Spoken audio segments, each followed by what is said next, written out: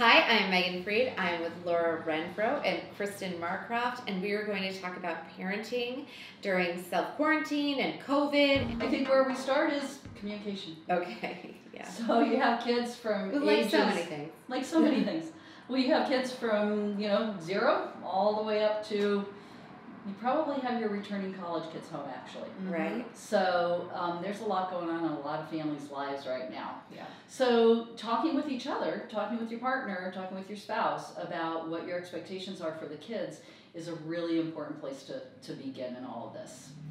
So what are the expectations going to be, and how are you going to navigate and negotiate what those expectations are? Do kids get to play outside with each other? Do teenagers get to go hang out at the high school or go to the park?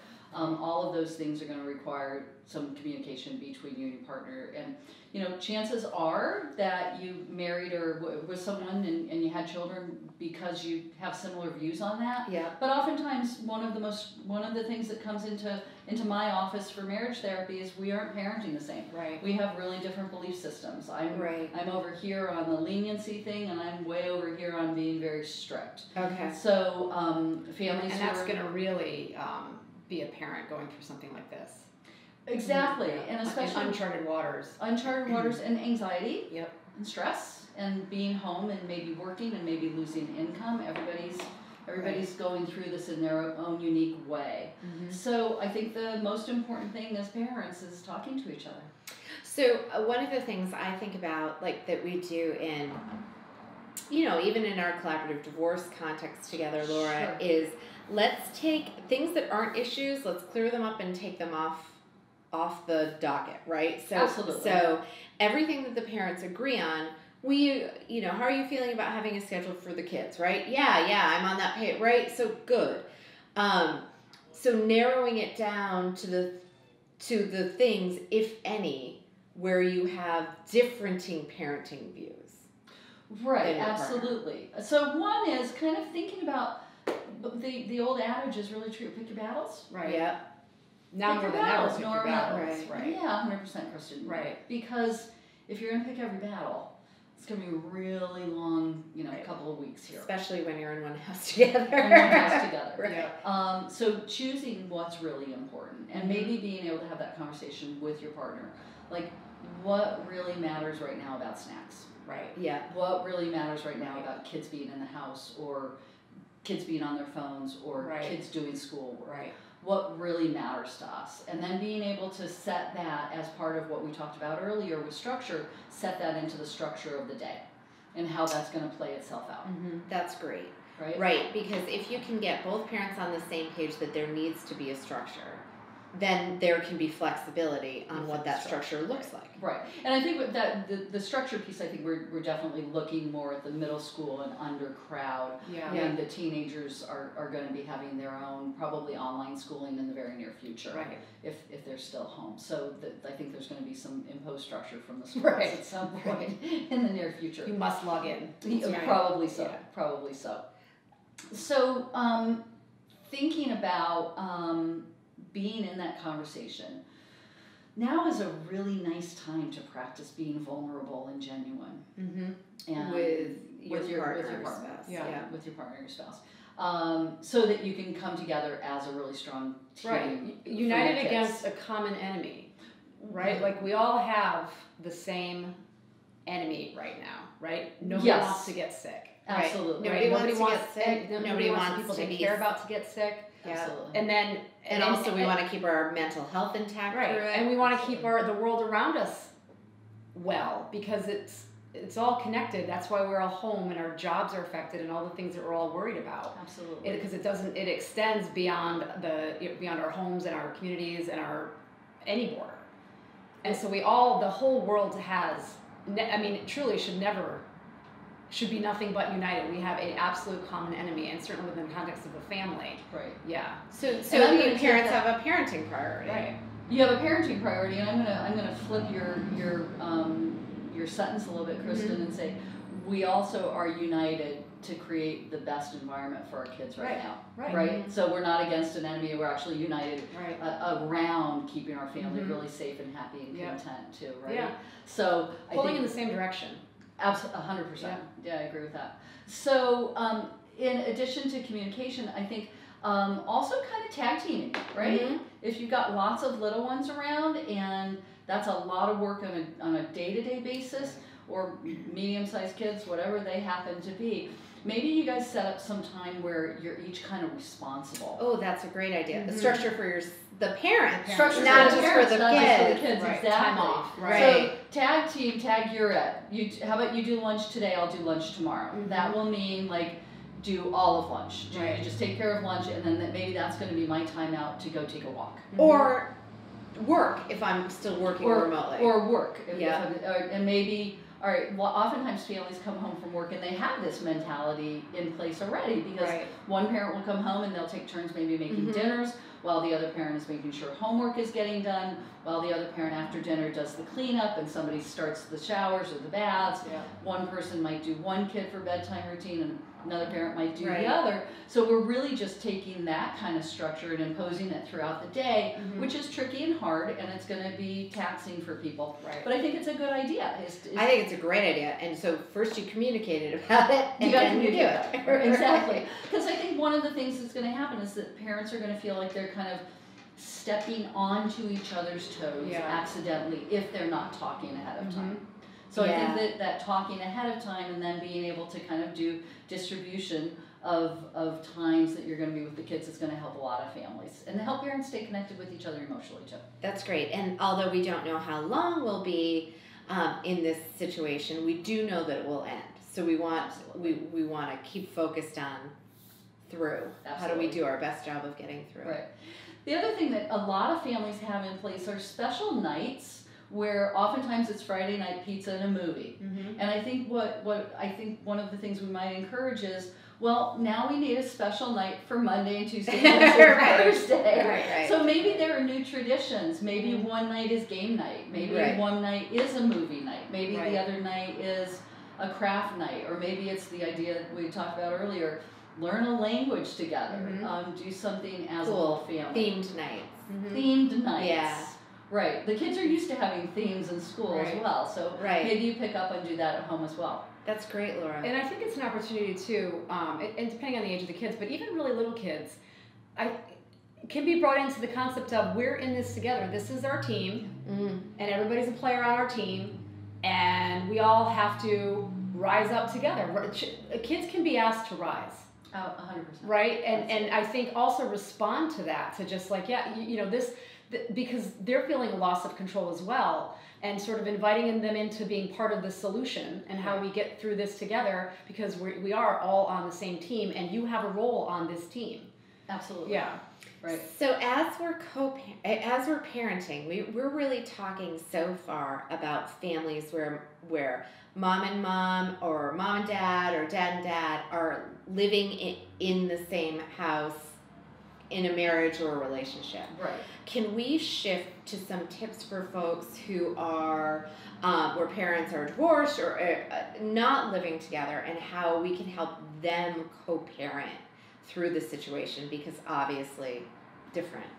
Right. So we all, but you know that I work with a lot of parents who are trying to co-parent and having a lot of conflict. Right. So when I sat down to prepare for this last night, I was thinking to myself, what would be one of the first things I say to this family about co-parenting right now? Being genuine and focusing on what truly matters. So as I was thinking last night about talking about co-parents who are having trouble co-parenting right now through divorce, post-divorce, I was thinking this would be a great time to resurrect some of those skills that your team probably taught you about really considering what matters the most. And this applies if you had a litigated divorce where there was acrimony. The tips are the same. The tips are the same, absolutely. The kids are what matters, the kids are what matters, the kids are what matters. Right, like in this context, that's not your ex. That's your their child's father. father. That's their mother. you're not exes anymore. That all that matters now is who you are to these kids. Absolutely. And then in that context, who you are to each other, the other parent of these kids that you love. That's right. It's actually one of the things that I wrote down on my notes that I was making last night. Remember that you had your children with this person, their mom or their dad. Right. Right. You went into having children together because you probably wanted to. Right. And you have these beautiful little humans that you need to help and take care of. Right. That's great. So again, I think we're also to communication, and I'm working on having my co-parent clients who are struggling. They were struggling before this all started, and they're struggling more now. So I'm doing that virtually online. If you have the luxury of having a co-parent counselor, I think keeping that communication. Well, or getting one. Now is not. We'll get you one. Now is not. There's one right there. A good time to stop. Right. Because of the stress that you're feeling and your kids are. And maybe a good time to start. And it might be a good time to start as well. So thinking about as we've talked about with families all along, what's best for your kids as opposed to what do you want? Right. So you probably have a parenting plan in place. In fact, you do. If you have children, you have a parenting plan in place because you wouldn't have gotten divorced without it. That parenting plan should be followed right now.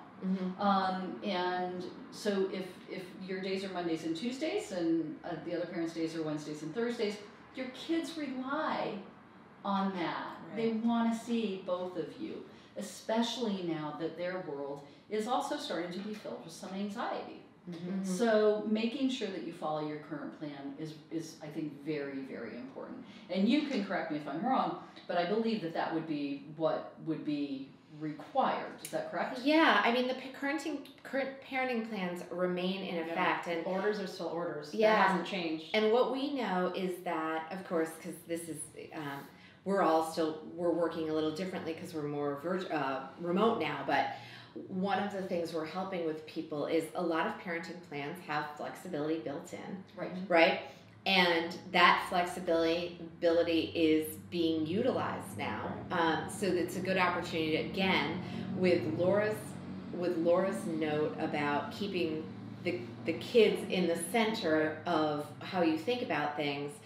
If there is a parent who you can help out because the particularities of their job make an adjustment to the normal parenting, make them able to be more available and more present for the kids, that's something that you can work through together. And what we're helping people do is setting up how do people communicate with each other and resolve this on their own, because it all comes back to that. That's right. If not, can we get help with co-parenting? Particularly now, courts aren't open for all matters. Emergencies, yes, but for all matters, no. So how do we support people in figuring this out and moving forward through this in a way that works for the kids and both parents, so that we're helping people navigate through it? And I would just give us a call, because some of the ways that we're coming up with to slice and dice how we're going to make sure the kids are taken care of, and the time frames, and it's really there's a lot of opportunity for creativity now. There's also a tremendous opportunity, like you alluded to earlier, the opportunities like learn a language. Well, this is the same thing. Right. This is also learning a language. This is also an opportunity for, on the other side of this, that maybe the relationship has changed for the better with your ex, so that frankly you don't need us anymore. I mean, a big part of our practice is post-judgment work, and people struggling with communication, and they're whether their orders aren't working, or somebody's not doing what they're supposed to do. If in this people get better at that, and we do less of that work, like, I would consider that a win, because we're here to help people with that, but I would prefer not to be needed for that. In all honesty, I would prefer not to be needed for that. And that's another opportunity in this, that you're just being forced into this. Yesterday I was livid about this thing that my ex did, and it just doesn't matter today.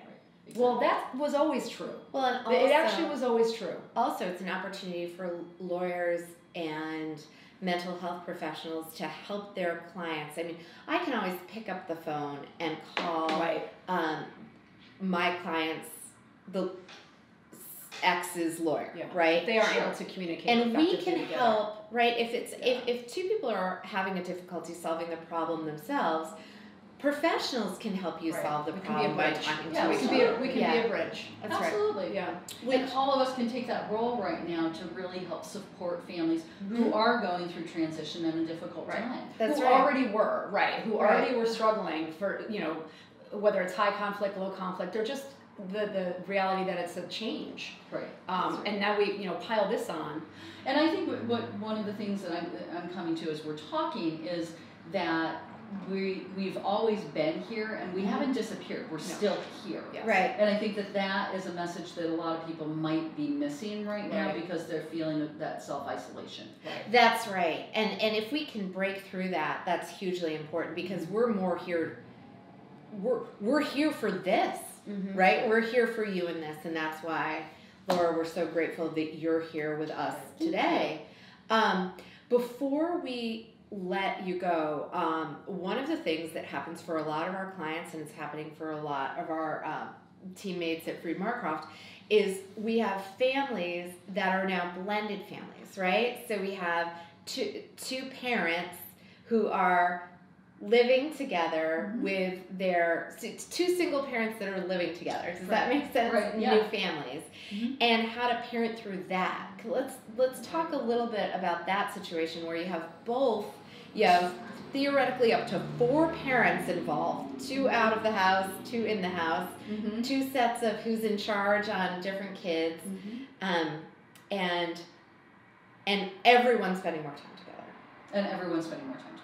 So stress, I think, is one, Yeah. right? So we go back to... Because our houses didn't get any bigger. No, the houses didn't get bigger. Right, they didn't grow. Right. The kids didn't suddenly start getting They along may have quickly. suddenly gotten smaller, but they didn't probably get did. bigger. They probably did. So going back to our first segment was about taking care of you. Yeah. So, you want to be a good blended family, good step parents, good significant others, and playing a role in kids' lives and your partner's lives, and then by extension, their ex's lives. Right. Probably the most important thing to do in that situation is take care of you. Right. Take care of you, and refer back to our first segment where we were talking about put your own take care of you. oxygen mask on first. That's right. Exactly. I think, it depends on how blended families are working. Some people, many people, I think now have adhered to the philosophy of connect, don't correct with your stepchildren. And so those, the biological parents are being at the forefront of dealing with their kids regarding discipline and education and medical, and they share that with their ex, right? Right. So that connect, don't correct, I think is a phrase I've been using for many years.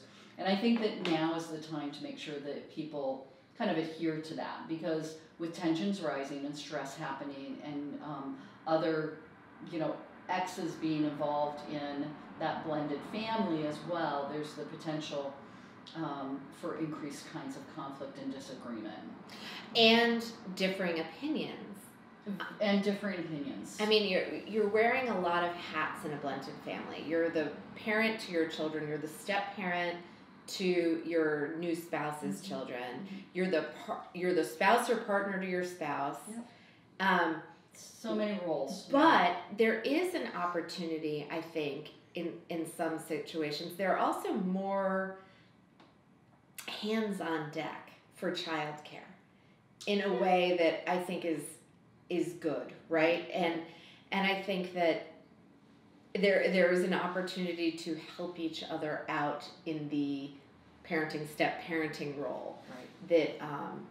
That could be good and a bit of allow for a little bit of, tag your it. Yeah. Right. That's true. Yeah, absolutely. I think that the communication, again, is back to where we go with not only the person you're in a relationship in a blended family with, but also your ex, and really making decisions about what's important right now, and can there be some small things that can just wait until later, that, can you just kind of say, you know what, given all the things that are going on right now, this particular issue is not important right now. Right. That's right. And then maybe when we're on the other side of this, that will stay true. Because it is Maybe true. that will because stay it was true before. That's right. Maybe on the other side of this, those small things will have just gone away forever. Absolutely. That's right. Right? Yeah. Or we will have learned new ways to work through the next issue. Yeah. Right. Thank you, Laura Renfro. Thank you, Megan and Thanks for Kristen. coming. Thank you for having me. It's been great Always a seeing you. pleasure.